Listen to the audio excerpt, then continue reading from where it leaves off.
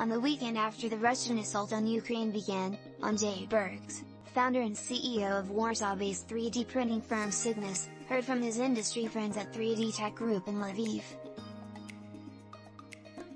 With their country under attack and all kinds of supplies needed, Pavlo Yesip and Mikhail Shulgin asked, could Bergs help supply 3D printers and materials to fill the gap?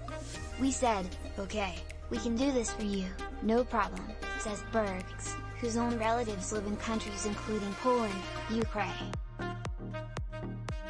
It's obvious for us that it's in our common interest to defend Ukraine against Russia. Soon, he filled a bus with 20 printers and more than 800 pounds of the raw printing material called filament to send across the border to Lviv in western Ukraine. The journey was arduous, and after being stopped at the border for 3 days, Bergs recalls, one of the guys who helped drive there got a tattoo of the bus to remember the moment. In wartime, 3D printing is hugely helpful because of its flexibility and speed, which reduces the logistical nightmares of transporting needed supplies. Many 3D printers are relatively small and can be set up in basement bunkers, ideal for wartime production.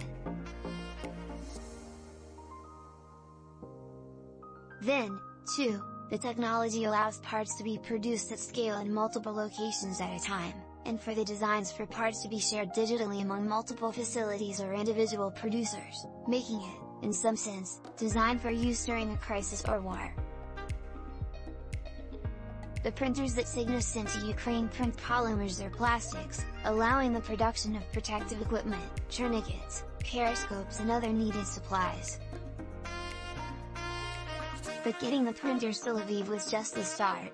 Simultaneously, 2 other Poles involved in the technology industry had been working on how to use their capabilities to help Ukraine.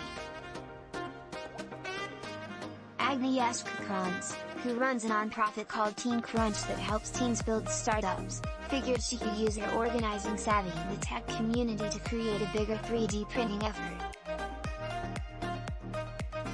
She soon teamed up with her friend Alex Chizek, founder and CEO of 3D printing startup 3Year Mind, and Bergs, who had previously been a mentor at Teen Crunch.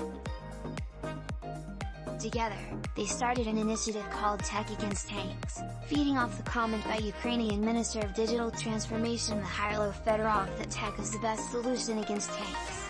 The 3 figured that they could do more than just send a one-time supply of printers to Lviv.